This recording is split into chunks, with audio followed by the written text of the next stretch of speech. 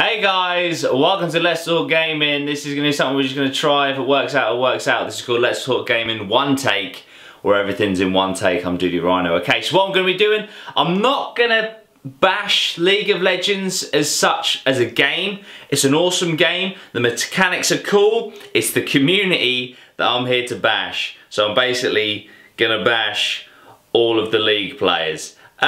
Basically I'm new to the game, although I do have a year and a half experience in Heroes of the Storm, but it's not as intricate as League of Legends with all the warding and things.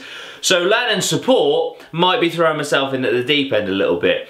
So basically I play with my cousins and our mates and stuff, and so when I'm playing with them, it's a team of 5, so it's awesome because they're just being constructive. They're like, oh yeah, Geordie, you need to do this, oh you need to do this, you're doing fine, everything. Then they said, play on your own because you get really good experience. Worst thing they've ever said to me in my life, because the community for new players is beyond toxic. I was trying my best at supporting, I thought I was doing a good job, and the AD carry was literally basically telling me to kill myself because I wasn't warding properly, and I wish that I was exaggerating. And the thing was, I told him, I'm trying to learn my class, man. You know, I'm learning. I'm only level 10. You know, you're in a ranked game, in a normal game with a level 10. He can't expect too much from me, you know, Jesus Christ. To which he said, fuck this, I'm gonna go solo as you're so pro.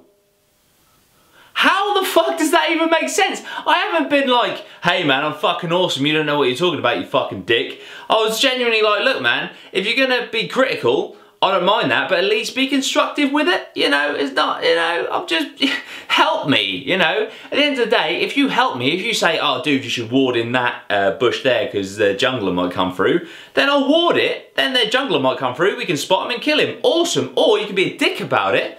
Don't tell me anything, bash me because I don't know, their jungler comes through, we don't see it, and we're dead, you know? So it's kind of like, if you're one of those players, right, if I'm talking directly to you and you're a bit toxic, don't be a dickhead. Just try and be nice to the people that are learning the game, because you'd never know, they might be the next EU rank 1 fucking support of 2016. That might be me, we don't know, huh?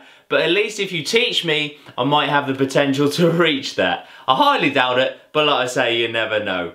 But yeah, I think the moral of this story is, and there is, I'm not going to just keep on League of Legends, it is a little bit in Heroes of the Storm as well.